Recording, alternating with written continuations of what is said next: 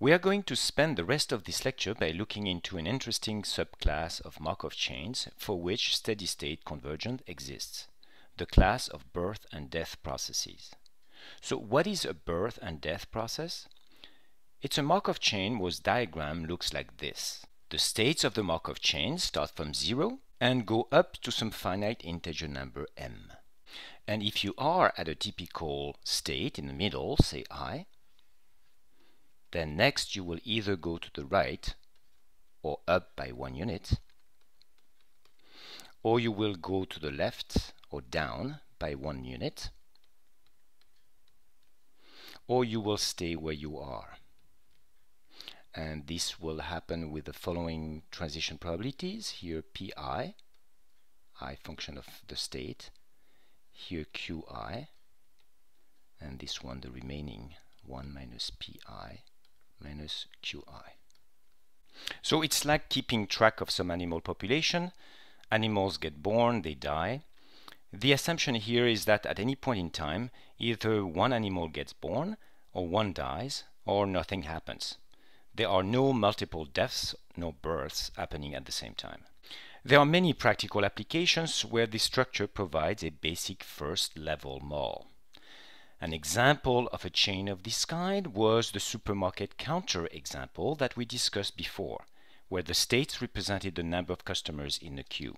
A customer arrives and the queue increases by 1. A customer leaves and the queue decreases by 1. Or nothing happens and the queue stays as it is. Now in this supermarket example, the P's and the Q's were all taken to be the same across the states. But we can generalize. For example, the departure rates Q could be different from state to state. For example, with lots of customers in the queue, perhaps the clerk will work faster. Such a chain can also be used to model the spread of disease in a population.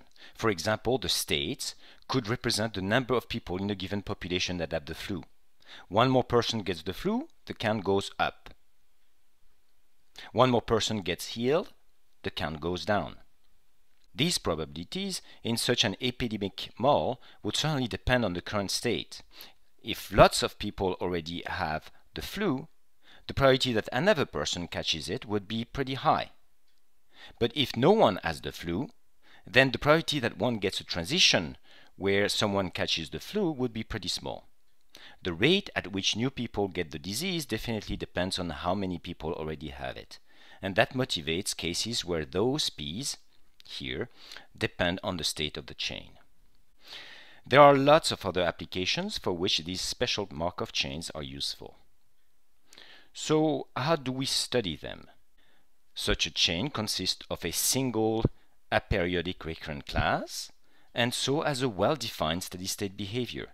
To calculate the steady-state probability pi of I of a state I, you can write the system of m linear equations in the pi's that we had discussed before. But this may be cumbersome, and in fact more work than one actually needs to do. There is a very clever shortcut that applies to birth and death processes, and it's based on the frequency interpretation that we discussed in the recent clip. To see this, let's draw a line somewhere in the middle of this chain and focus on the transitions between this left part and this right part.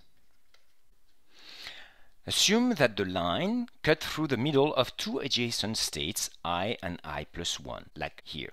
Right? So you zoom here and this is the picture of what you have here. So what is the chain going to do? Let's say it starts on the left. It's going to move around, and at some point it makes a transition to the other side, going here. And that is a transition from I to I plus 1. And now once it's on the right side, it's going to move around as well. And then at one point it will come back to that part again. And this is a transition from I plus 1 to I. And so on and so forth. Now there is a certain balance that must be obeyed here. The number of upward transitions through this line cannot be very different from the number of downward transitions from this line. Because if we cross this way, then in order to cross again this way, you will have first to cross down the other way. You cannot go up 100 times here in that direction and go down here 50 times. If you have gone up 100 times, it means that you have gone down 99, 100 or 101, but nothing different from that. So the long-term frequency with which transition of this kind occur has to be the same as the long-term frequency that transition of that kind occur. Or, in this diagram, the frequency of that kind has to be the same as the frequency of that kind. So what are these frequencies? We discussed that before. The fraction of times at which transition of this kind are observed is the fraction of time that we happen to be at that state, which is pi of I.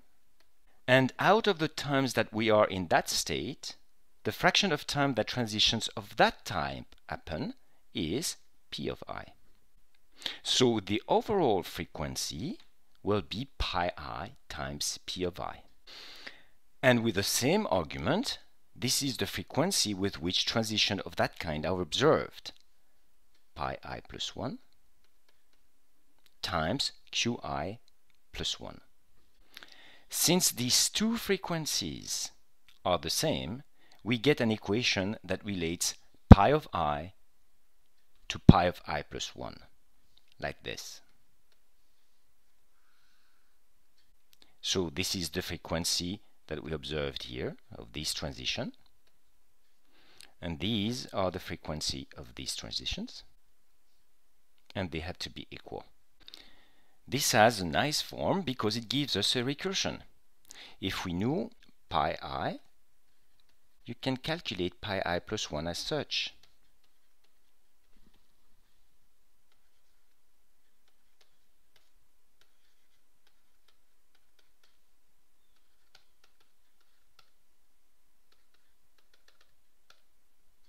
So it's a system of equations that's easier to solve than the original system of linear equations which we presented before for a general Markov chain.